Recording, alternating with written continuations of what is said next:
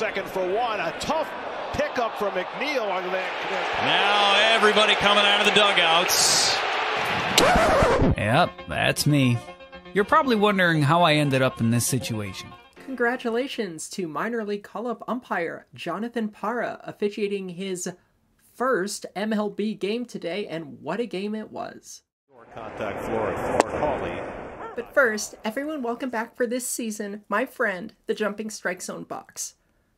Now that that's out of the way, before we get to the play at second, there was an obstruction issue at first. Check swing, throw to first. Oh, got him! He blocked the bag, says the runner. The question, of course, is this obstruction under the new point of emphasis for that rule? Let's do a quick recap on that. You'll recall the new point of emphasis on obstruction penalizes the fielders who use their leg to block the runner's return to a base, usually on pickoffs. Obstruction, the act of a fielder, non-possession of the ball, non the act of fielding the ball, impeding the progress of any runner. Here's how it looks when it's called. Blocks the base, umpire calls time, gives the runner their next base. Remember, the purpose of this point of emphasis is to go after those fielders who are using the in the act of fielding the ball defense to just stick their leg out and block the runner when they don't actually need to stick their leg out to field the ball. It's kind of like the catcher rule. So what we have here at first base in New York, is that fielder sticking the leg because he needs to be there to field the ball, or is he using the loophole in the rule as an active fielding defense even though he didn't need to be there? Remember, once you actually possess the ball, you are allowed to block.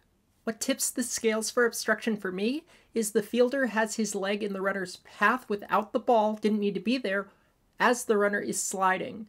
And the way that we do these things is it's not when the runner reaches the base, it's as they slide, because they need to pick their path sliding before they leave the ground, right?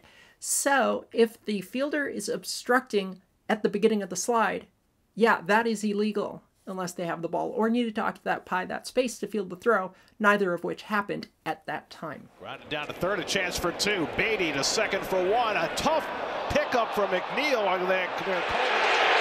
Now everybody coming out of the dugouts. McNeil took,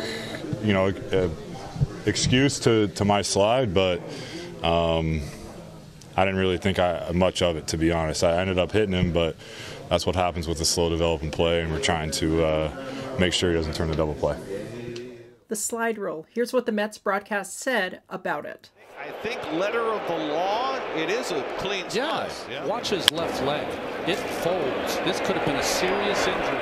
You can understand why McNeil would be upset. This isn't McNeil's first time with a slide issue. Gets the out at second. The return throw back. The Braves are going to challenge that. He's way off the base. Good job by McNeil. Absolutely good job by McNeil. McNeil, playing for New York, illegally slid into second base in that game, but for here, let's go through the list.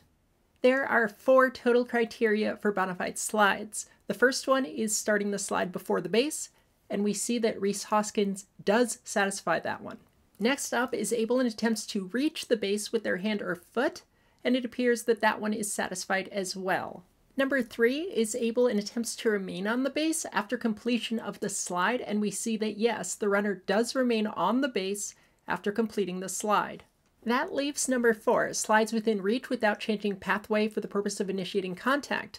And as we saw it with Jeff McNeil's illegal slide previously, that rule applies mostly to the lateral movement. There is no rule that says you can't slide past a base provided that you are able to remain on the base. So number 4 is satisfied as well.